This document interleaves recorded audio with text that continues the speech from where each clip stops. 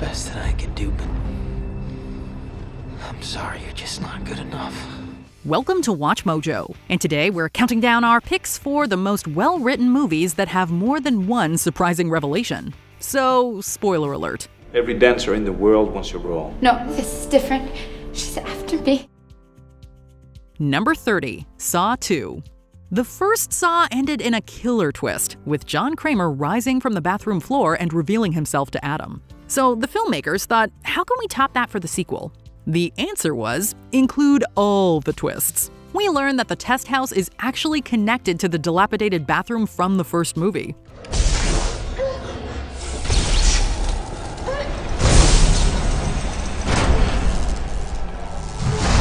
We learn that the footage that Matthews was watching wasn't actually live, but pre-recorded days in advance.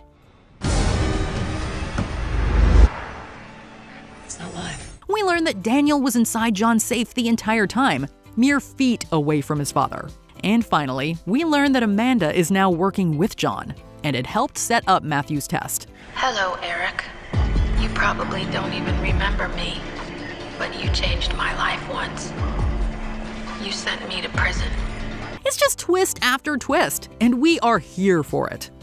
Number 29, A Simple Favor. This thriller from director Paul Feig updates the noir genre, bringing its twisty tropes into the 21st century. I especially want to thank everybody who's written in to ask about Emily. It's been 4 days now. It all starts with Stephanie Smothers, a young vlogger who befriends the luxurious Emily Nelson. I guess I'm probably not the kind of person you're normally friends with. Oh, you do not want to be friends with me. Trust me. Emily eventually goes missing and is later found dead at a summer camp in Michigan. So begins a story so full of twists and turns it's impossible to recap here. It involves all the typical noir tropes, like life insurance policies, identical twins, fake shootings, double crosses, and dead people being not so dead after all. Emily? No, Emily's dead. Oh, no, have you forgotten already? Where are you? I'm in heaven, watching over you. The script is mind-bending and meticulously crafted, weaving a story that engages viewers from beginning to end. As shocked as you guys are about these turns of events, I can assure you nobody is more stunned than me. Number 28, Buried. Ryan Reynolds flexes his dramatic chops in Buried. He plays Paul Conroy, a man who is buried alive with a BlackBerry.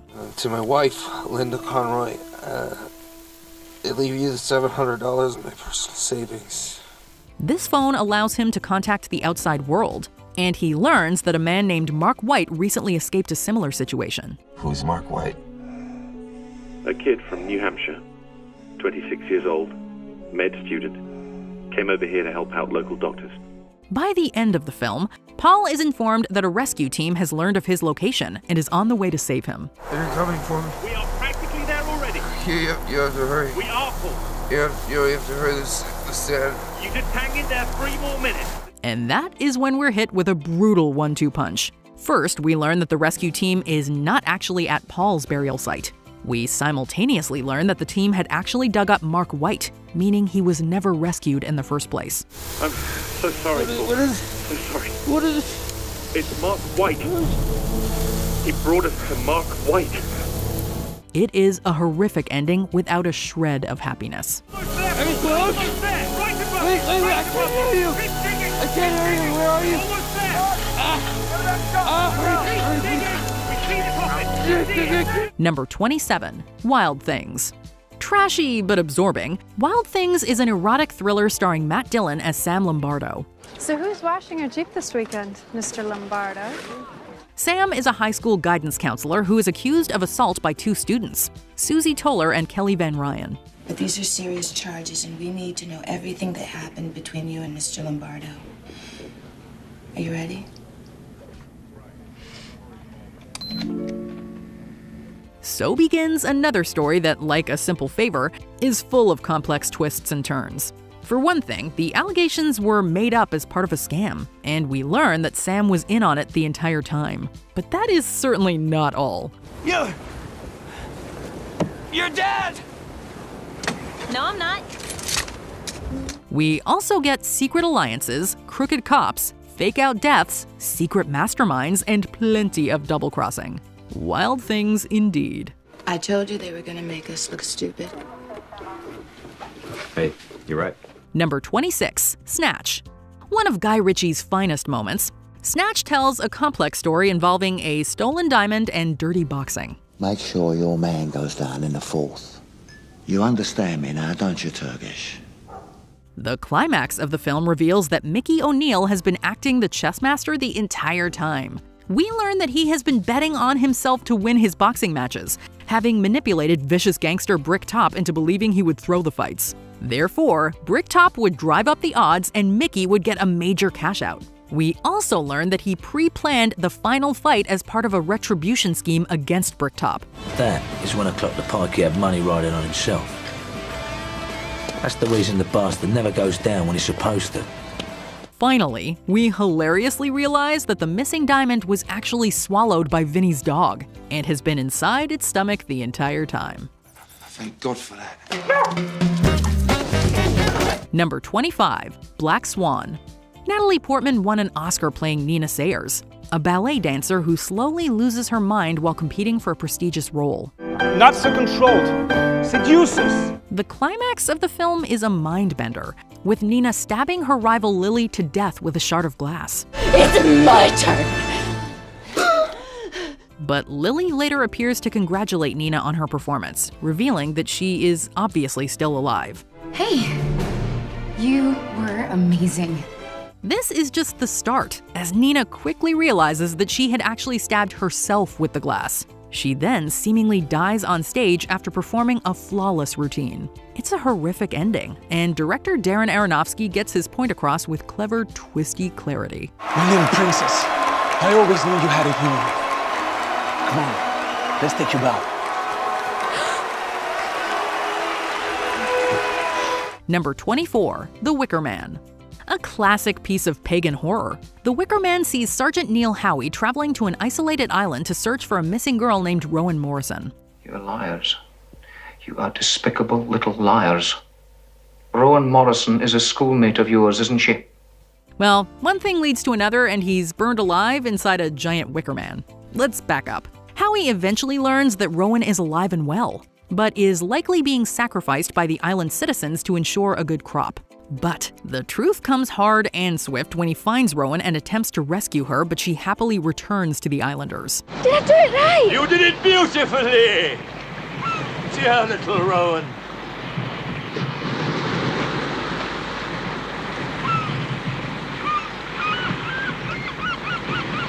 Howie then learns that Rowan was just bait. He is the true sacrifice. Well, don't you see that killing me is not going to bring back your apples? He takes the bait, gets captured by the islanders, and is burned alive while they merrily sing a folk tune. Number 23, Moon.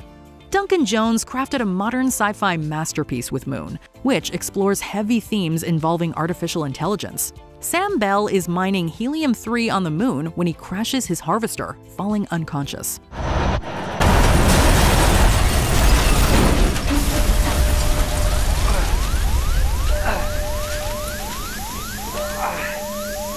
When he regains consciousness in the moon base, he returns to the harvester and sees himself laying in the driver's seat. Plot twist 1. Who is he?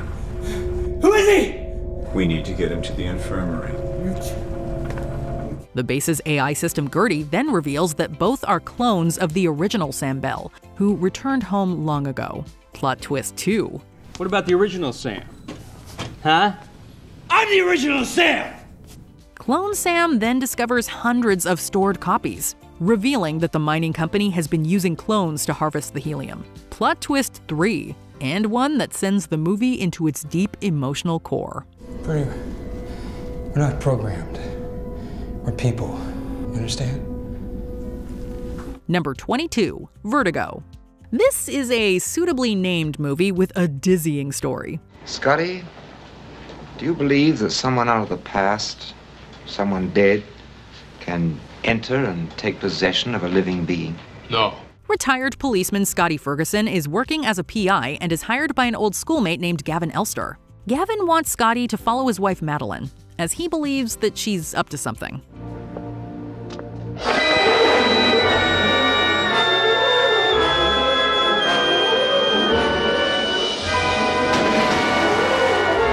So begins an impossibly convoluted scheme that Scotty slowly begins to unravel. Where do you go? No, what I takes you can't tell away?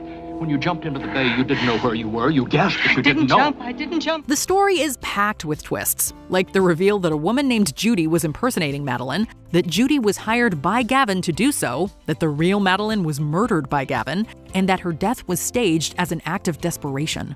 You were the copy. You were the counterfeit, weren't you?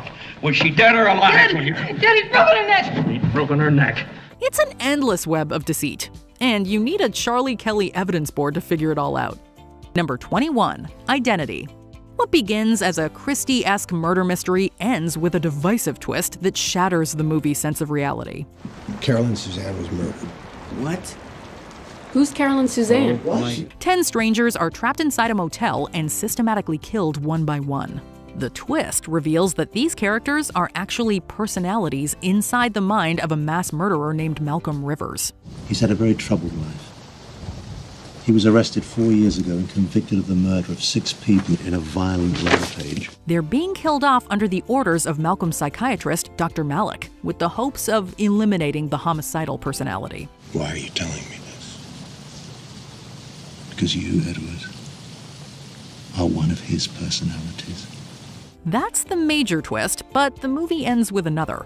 It's revealed that young Timmy is actually the homicidal personality, and that he faked his death earlier in the movie. Timmy.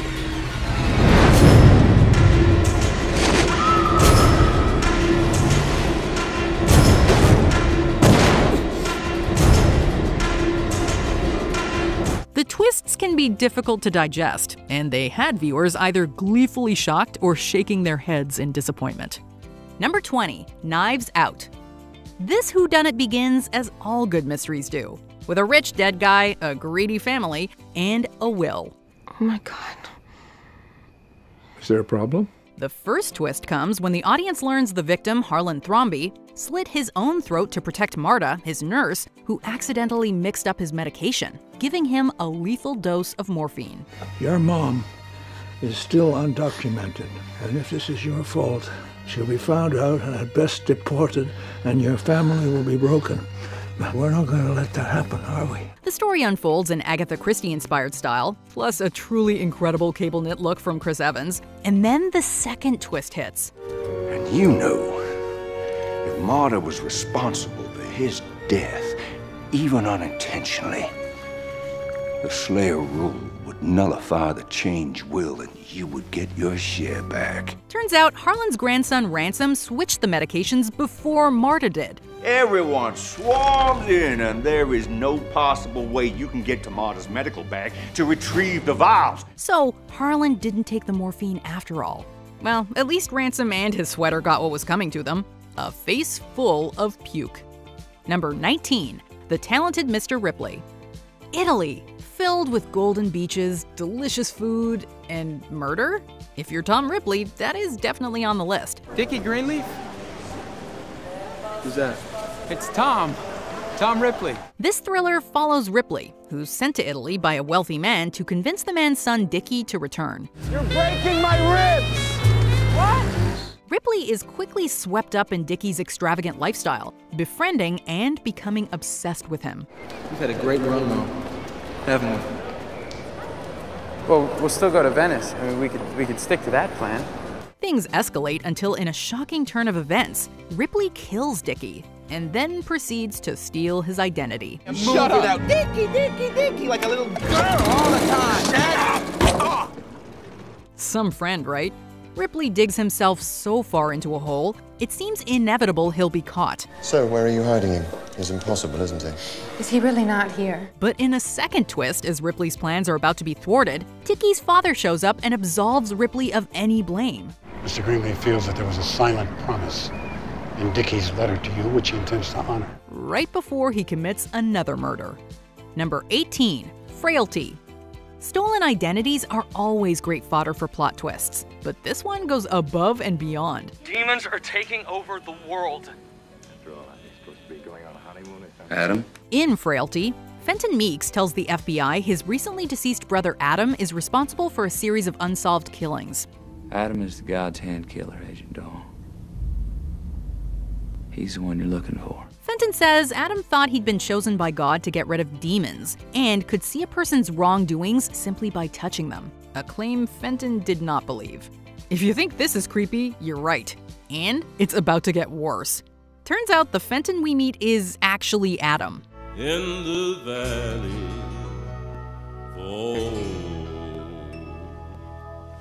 Adam murdered Fenton because, in a shocking second twist, Adam can really sense evil in people, and he knew Fenton was responsible for the killings. God's will shall be done, we guess. And I got you. Maybe.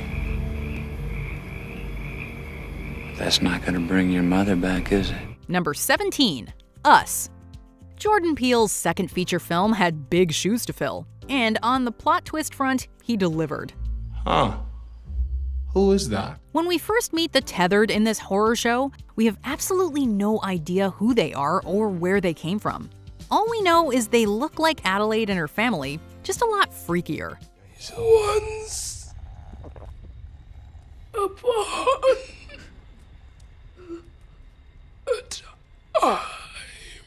Finally, before the gorgeous final fight scene, Red, Adelaide's tethered, reveals the government created the tethered to control humans. But something bad happened and they were abandoned. They created the tethered so they could use them to control the ones above. Like puppets. Government conspiracy gone horribly wrong is already a great twist. But the final reveal, that the Adelaide we know is actually a tethered who switched places with her human counterpart as a child, is truly jaw-dropping. Look at you. It's not my fault she left. Look at you. That's not my fault. Yeah, well, look at me. Look at you. Look at you. Number 16, The Sting. Heist movies, they're chock full of twists, but The Sting delights us more than most. Glad to meet you, kid. You're a real horse's ass.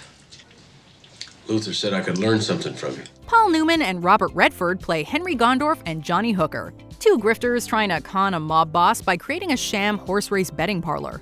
We're gonna put down 400 grand next week. At 5-to-1 odds, that's $2 million. 20% of that is yours if you stick with us. Got a system, Kelly? This film has numerous players, fake identities, and motives to keep track of. But one of the biggest surprises comes when FBI agent Polk forces Hooker to play informant and give Gondorf up. We've got a tip that Gondorf is going to run a con on the south side here. All you've got to do is tell us when he's going to play his chump. We come in at the sting, make the pinch, and you walk out free as a bird. When the FBI raids the parlor, Gondorf shoots Hooker for his betrayal, and then Polk shoots Gondorf. Everyone dies, except they don't. Okay, Henry, all clear.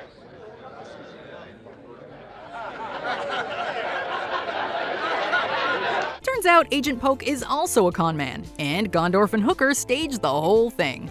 You gotta love the con within a con. Within a con. It's a nice con, Hickey. I thought you were the feds myself when you came in. No trouble, Henry. Snyder went for it all the way. Number 15, Gone Baby Gone. Sometimes twists can take us to very dark places, and that is exactly what happens in Gone Baby Gone. Well, she's quiet.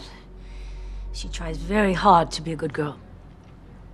What about Helene? Friends, people she hangs out with. Private investigators Patrick and Angie join up with the police department and start working the case of Amanda McCready, a little girl who was abducted from her home. They eventually come into contact with the kidnappers and set up an exchange for the girl's life.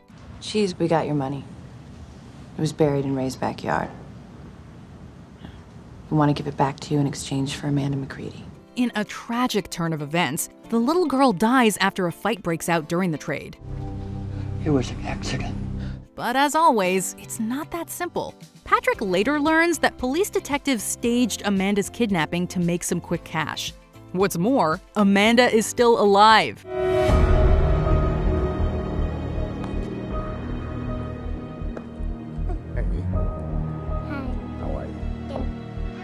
She's living with the police captain, who lost his own daughter years earlier. We're just trying to give a little girl a life. Wasn't your life to give. Number 14, The Departed. Do you smell a rat? Because this movie is full of them. The story follows Colin Sullivan, who is working for mob boss Frank Costello as a mole in the Boston PD. Thank you, Frank. You earned it. No more pencils, no more books. And Billy Costigan, an undercover cop trying to infiltrate Costello's gang. Delivering cannolis or something? Unfortunately for the characters in this movie, pretty much all the plot twists lead to someone's death. You know I'd never give you up. You're like a... What, like a son? When it's revealed that Costello is an FBI informant himself, Sullivan kills him. I am killing you. When Costigan finds out Sullivan is the rat, he's killed by another dirty cop, Costello was gonna sell us to the FBI. who Sullivan then kills to clear his own name. And finally, in the best twist of all, Detective Dignam, who Sullivan wronged, comes back and kills him. Okay. Cue the rat on the windowsill. Number 13, Scream. Back in the 90s, Scream basically revitalized horror movies, and did so in twisty-turny fashion. It's just me. The setup is simple. There's a serial killer on the loose, and he's targeting high schooler Sydney Prescott and her friends. The audience spends most of the movie trying to figure out who the killer behind the terrifying mask is. Corn syrup. Same stuff they use for pig's blood in Carrie. In the third act, not only is it revealed that the killer is Sydney's boyfriend Billy, but also that he's not working alone. That's right, there are two killers. What's the matter, Sydney? You look like you've seen a ghost. Why are you doing this? Billy and Stu have already killed so many people, and it's looking like they'll kill Sydney too. When, plot twist, it turns out that two of their presumed victims, Gail and Randy, were not dead after all. Careful. This is the moment when the supposedly dead killer comes back to life for one last scare. Number 12, Spider-Man Homecoming.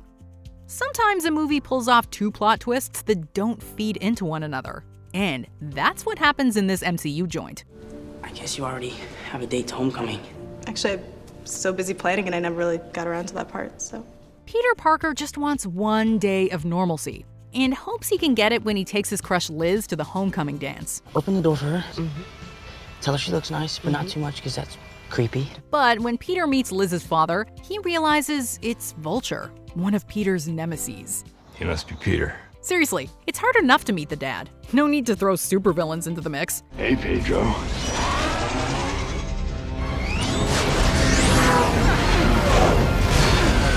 The second plot twist comes later. Tony Stark, aka Iron Man, gives Peter the opportunity to become an Avenger, something Peter has always wanted. How are you good? But I'd rather just stay on the ground for a little while. Friendly neighborhood Spider-Man. But he declines, because someone has to look out for the little guy, right? You better think about this. Look at that. Look at me. Last chance, yes or no? No. Okay. It's kind of a Springsteen-y, working-class hero vibe that I dig. Number 11, Friday the 13th. There's nothing more exciting than learning the shocking identity of the killer in a movie. We weren't doing anything, we were just messing around. Audiences spend Friday the 13th thinking that the summer camp in the movie is haunted by the ghost of Jason, who drowned in the lake.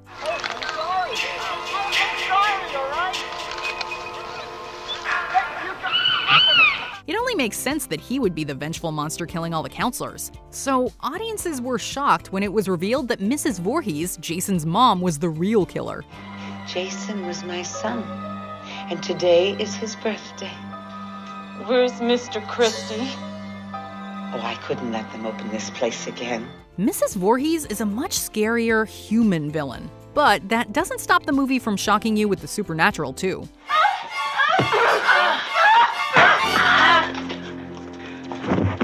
After overcoming Mrs. Voorhees, Counselor Alice falls asleep in a canoe. And who should leap out of the water to pull her under but a decomposing Jason? He's still there.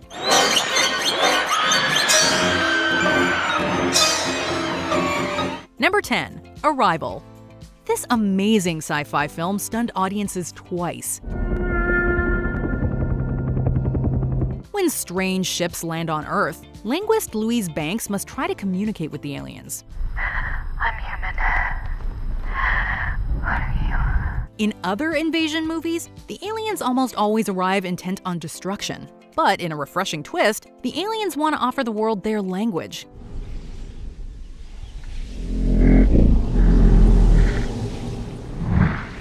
which isn't constrained by time and allows them to see past, present, and future at once.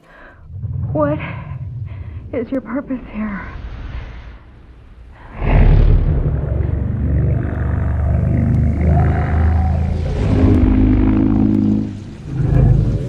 Then, in a bittersweet turn of events, we later learn that the flashbacks Louise has been seeing throughout the movie are not flashbacks at all, but visions of the future brought on by her ability to understand the alien language. How can you know the future?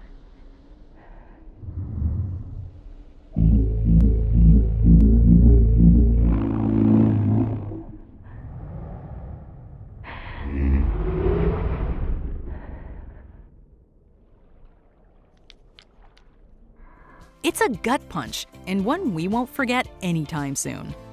Number 9. The Mist. The original ending of Stephen King's novella The Mist leaves readers wondering what happens to the characters. But in the 2007 adaptation, viewers got an ending, a twisty one filled with despair.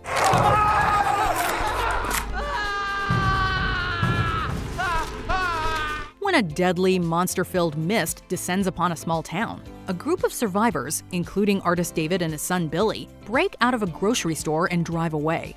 Their car runs out of gas, leaving the group trapped.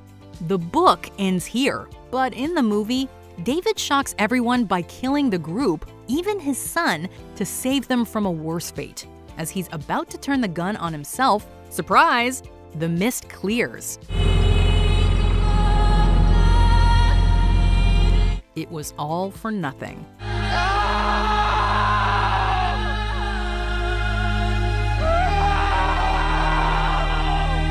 Number 8. The Prestige. Christopher Nolan loves a plot twist. See Memento, Inception, or pretty much any of his other works as proof. But we wanted to focus on this magical thriller and the 2 twists it pulls off. In Nolan fashion, it is a bit complicated, so bear with us. The story hinges on the successful execution of the transported man trick. Robert Angier pulls off the trick by creating a clone of himself and allowing the original version of himself to drown. And I win. Because no one cares about the man in the box, the man who disappears. When a dead Angier is discovered, rival magician Alfred Borden is blamed and executed. But that's not all. Were you the one who went into the box? Or the one who came back out? We took turns. Turns out Borden has a secret too. He is an identical twin, and that's how he pulled off his own version of the trick. There's nothing easy about 2 men sharing one life. Number 7. Mulholland Drive.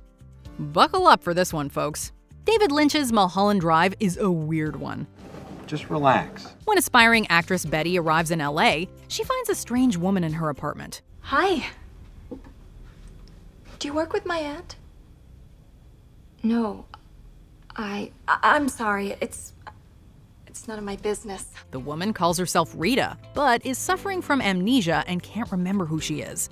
What is it, Rita? I thought when I woke up, I thought sleep would do it.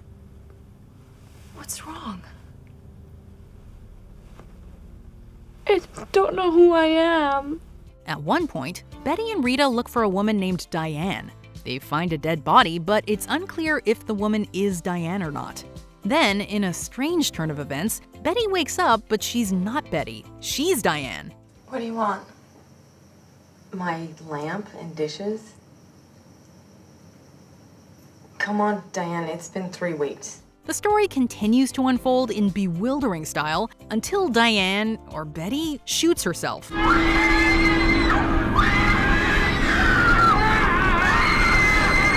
She was the dead body all along. Or was she? Listen, this could take hours to unpack. Number 6. Shutter Island. I'm Deputy Warden McPherson, gentlemen. Welcome to Shutter Island. This psychological thriller follows U.S. Marshal Teddy Daniels as he investigates the disappearance of a psychiatric facility patient. So this female prisoner... Patient. Excuse me, patient. Teddy and his partner follow a series of convoluted clues as they look for Rachel Solando, the missing patient who drowned her 3 children. She considered dangerous? You could say that. She killed all 3 of her children. She drowned them in the lake behind her house. The clues become increasingly hard to decipher, leaving the audience to wonder, seriously, what the heck is going on? Is there a reason you keep referring to your patient in the past tense, Doctor? Look outside, Marshal. Why do you think? But Shutter Island makes up for all that creeping uncertainty and delivers on 2 shocking twists. I found a doctor in a cave out by the cliffs, but you'll never get to her. I don't doubt it, considering she's not real. First, the movie reveals the investigation is an elaborate trick. Teddy is actually a patient at the hospital who murdered his wife. You were committed here by court order 24 months ago. Your crime is terrible, one you can't forgive yourself for, so you invented another self. The second twist? Rachel isn't real, but based on Teddy's wife, who drowned their children before Teddy killed her. Dark stuff. Where are the kids? Number 5, Parasite.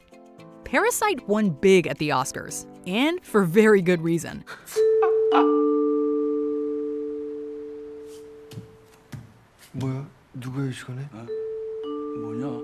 The Kim family schemes their way into the employ of the wealthy Park family, partying it up in the Park's huge house when they're gone.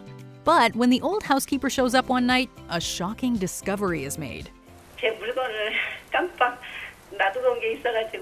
Turns out there's a bunker in the basement of the Park's house where the old housekeeper hides her husband, who's on the run from loan sharks. 이렇게 4년 넘게 숨어 있는데도 빚쟁이들이 지치지를 않아.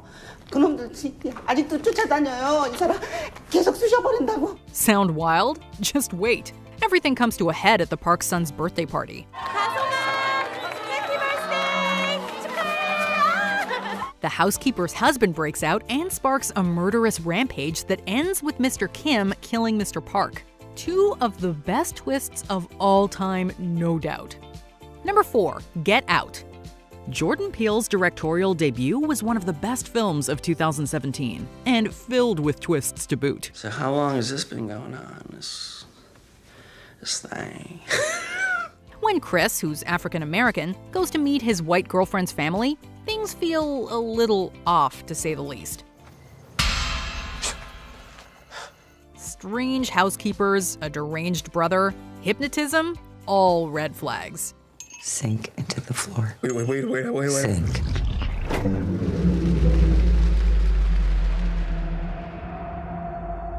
The first twist comes when the Armitage's plans for Chris are revealed.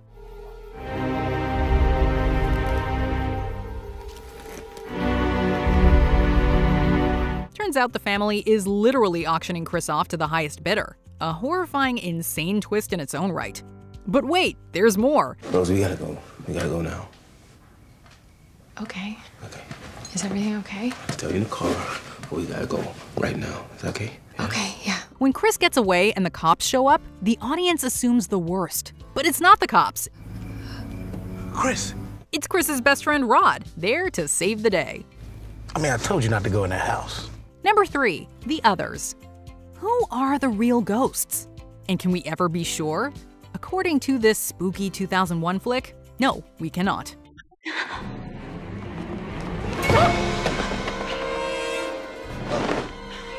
The Others is a fairly standard horror film at first. Grace Stewart and her 2 young children, Anne and Nicholas, are haunted by ghosts. We've all seen this movie before, right? Don't speak to them! Why? They're dead! But then the twists start coming. Turns out the ghosts haunting the house, they're alive. Grace realizes this when she walks in on a seance where the Others are trying to contact the dead. Something about a pillow.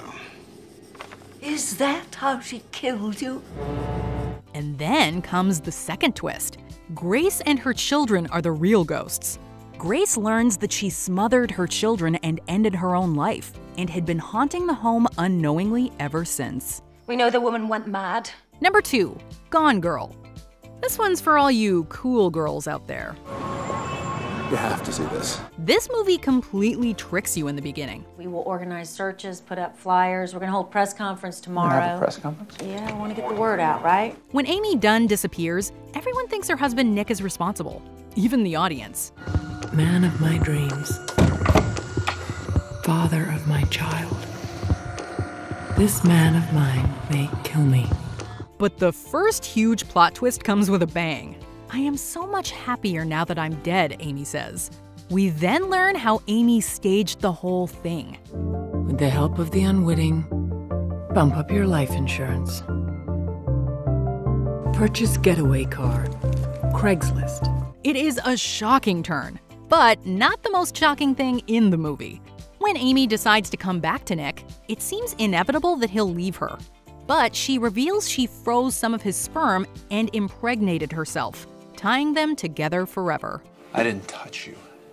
You didn't need to. We're with Tyler Perry here. These two are the most messed up people we know. You and Amy under the same roof?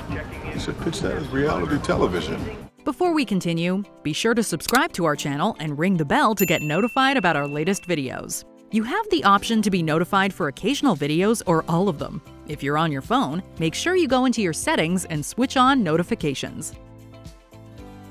Number 1. Psycho. Ah, the mother of all double twists. Hitchcock's horror masterpiece may be spoiled for everyone today, even if you've never seen it, but that doesn't change just how shocking the movie was in 1960. Marion Crane, played by Janet Leigh, is on the run after stealing some money. She stops at the Bates Motel and meets Norman, who runs the motel with his mother, Mrs. Bates. If you want anything, just tap on the wall. I'll be in the office. Thank you, Mr. Bates. Norman Bates. Then, in one of the most famous scenes in cinema, someone kills Marion in the shower. Janet Leigh was a massive star at the time, so it was a shock to see her gone so quickly.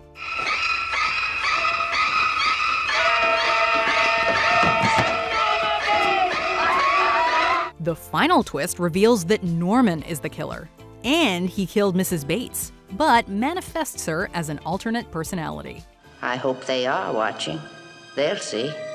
They'll see and they'll know and they'll say, why, she wouldn't even harm a fly. Did you call any of these twists? Let us know in the comments below. You've been up here too long, man. You've lost your marbles.